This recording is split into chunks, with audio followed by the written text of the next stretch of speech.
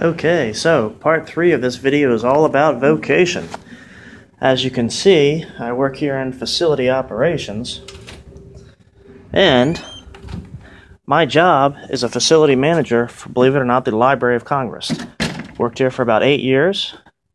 This is a preview of my workstation, where I get all the good stuff done, and actually some of my artwork. It's one of my favorite ones here. Love American music and black and white photography. And I've been here since, like I said, 2006. I love this job because I get to work in America's oldest and most important federal cultural institution.